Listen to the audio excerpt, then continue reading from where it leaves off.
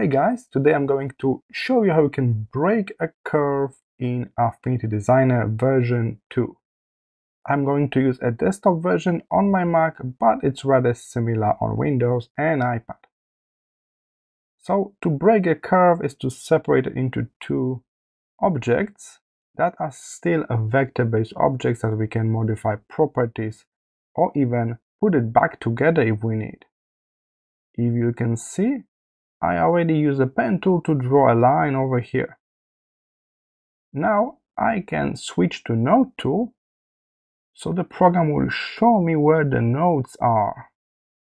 I can see there's one node at the center. Let's check what will happen if I click on that and select the break option from the top. So there's option to break curve over here, but you need to select that point first. I click on that, and as you can see in my layer section on the right side, now I got like two separate curves selected. Let's jump back to the regular move tool. As you can see, now I can pull them out. I got two separate lines. So we already break the curve correctly without modifying anything.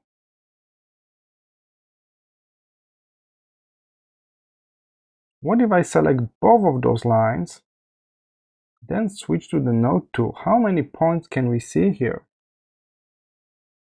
Let's zoom in a bit, and I can see two nodes. By selecting both, I can select this area as well, and we can use the opposite action, join curves. If I click on that, I join them back together into just one line, and there's only a single point here, so we don't have any duplicates to worry about. Let's zoom out.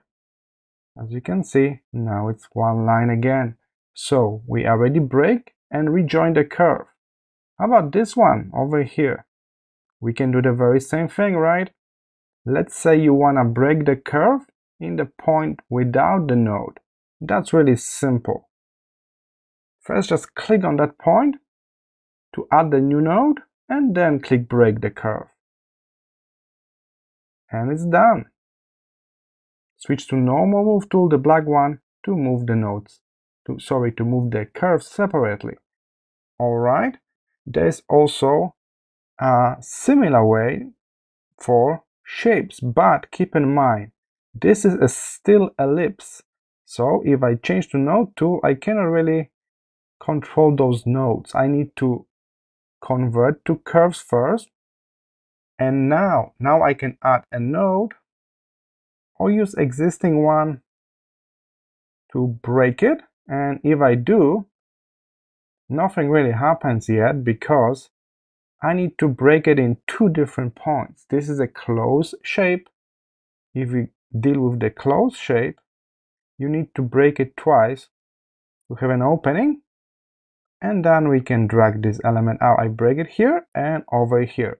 So if you deal with the closed shape, remember, you need to break it in two different points.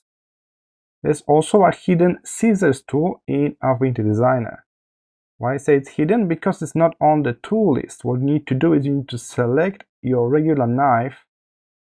Knife is for cutting closed shapes, but if you select the knife and you select a path, a line, like that, and you hover your knife on it, it's become a scissors tool. I hope you can see this. Now it's knife, changing to scissors. So I can simply make some cuts with that as well. And let's see what happened.